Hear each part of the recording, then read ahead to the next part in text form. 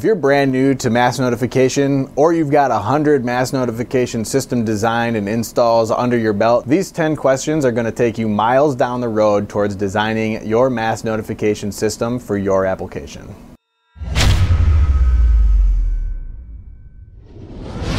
Hey folks, I'm Andrew with Viking Electronics, a manufacturer of high-quality security and communications products in Hudson, Wisconsin, US of A. On this channel, we bring you product info, tech updates, and industry trends, so be sure to like this video if you do and subscribe to the channel, and click that bell for all the notifications of new video releases. In this video, I've got 10 questions to help with mass notification system design. They're not really in any order, so let's dive in. Question number 1 is going to tell you a lot. Is this an emergency notification or is this a non-emergency notification? You can begin in your mind assessing the whole scenario of your mass notification based on this question. If it's an emergency notification, like say there's a lockdown for a school, you can begin to imagine, okay, there's going to probably be an overhead page. There might be some lighting that turns on. There might be a phone call placed to authorities outside of the school. And there may be access control systems that get activated to lock certain doors and unlock other doors. You know, another thing to consider is the person who's initiating the mass notification probably can't hang around.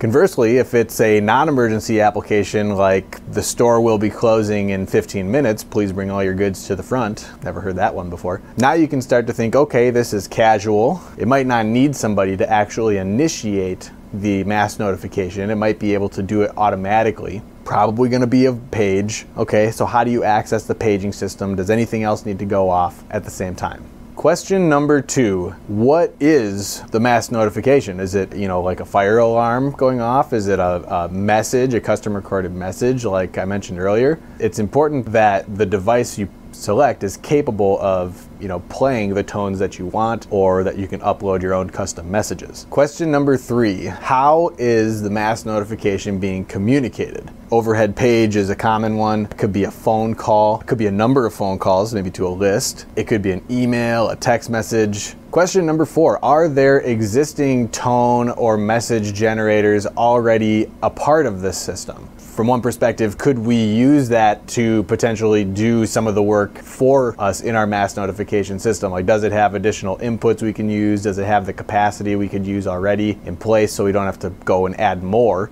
On the flip side of that, is it going to be competing with us? Like, if you've got 2 devices that could both go off at the same time, are they going to bump into each other and cause problems because they're both trying to use the paging system and they're the same priority and they're cutting each other off, or you're hearing all of it and you don't know what to do? Which brings us really nicely into question number 5. You need to consider the priority of your mass notification. It's not always top priority. Certain things that could get prioritized, in this list in no particular order would be voice paging, background music, bell schedules for, like a break. And then somewhere in there, the mass notification fits in. So story time here, just to indicate the importance of mass notification. I was buying a gift for my wife from a big box retailer when a tornado touched down. It was like 9:45 p.m. and the store was closing in 15 minutes. I couldn't check out while there was a tornado there because all of the employees needed to be at the back of the building, but I didn't want to leave. I was free to leave, but I didn't want to leave because I was there getting my wife a gift and I didn't want to leave without the gift. It's so important to have your priorities right, because if this mass notification is going off saying, hey, 15 minutes to close, bring all your goods to the front, and all the employees are in the back and there's a tornado outside by the big glass storefront, you kind of want your emergency notification to have a higher priority than your automatically scheduled announcement. Question number 6, who or what is triggering the mass notification? Is this a machine that's providing a contact closure or an alarm panel doing the same thing? Is it a person calling into the unit and using touch tones to activate a certain tone or message to play out? Is it automatically timed announcement like I mentioned earlier with the store closing, or maybe it's a class bell schedule for a school or a break schedule for manufacturing? Who or what is triggering that mass notification? Question number 7, who is the intended audience for this mass notification? Now, it might seem pretty kind of like a no-brainer that I want everyone to hear this, but that's not always the case. You certainly could have something that broadcast to everybody, like fire, tornado, but you might want something that just broadcasts to a select group of people, like maybe there's a chemical spill and this certain area of the warehouse or manufacturing needs to evacuate. Or you could have something that notifies a single person, hey, this machine needs to come be turned back on, or the temperature here is wrong and you need to come look at it.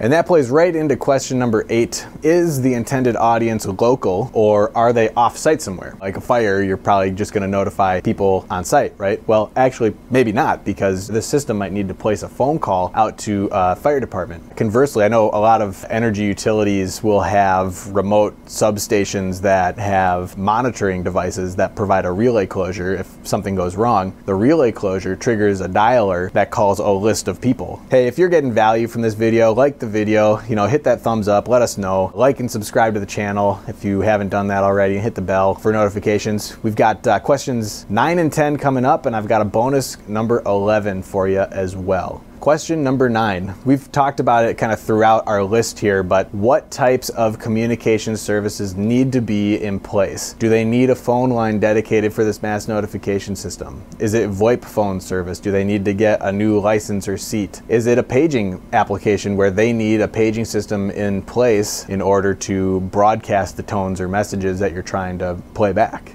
Question number 10, do they have lighting that needs to be activated as a part of this system? That could be strobe lights, it could be emergency exit lighting, maybe there's some LED strips and then there's like an emergency sign. Or, do they need to turn lights off? Like if you're hanging out or you're caught in a classic Midwestern goodbye that seems to go on forever, they turn the light off on you and you're like, oh yeah, time to go. And then they turn the light back on so you can see where you're going. That could be a part of your system too. Question of the day. Now, I think there's a right answer to this question. It's sort of open-ended. I want you to prioritize these mass notification inputs from lowest priority to highest priority. A live voice page, fire alarm, background music, loud ringing, and a scheduled break time bell notification. Put your answer in the comment section down below. We'll see how many of you line up with what I'm thinking. Question number 11 for the bonus. Thanks for staying around. What additional systems need to be activated? Some examples would be an access control system. Do they need to lock down doors or unlock doors if it's like a fire where they need to get out of somewhere very quickly? Do they need to turn on cameras? If there's an active shooter somewhere, does this mass notification system turn on cameras to track what's going on and potentially help nail a suspect? Fire alarm system, maybe they need sprinklers to turn on overhead.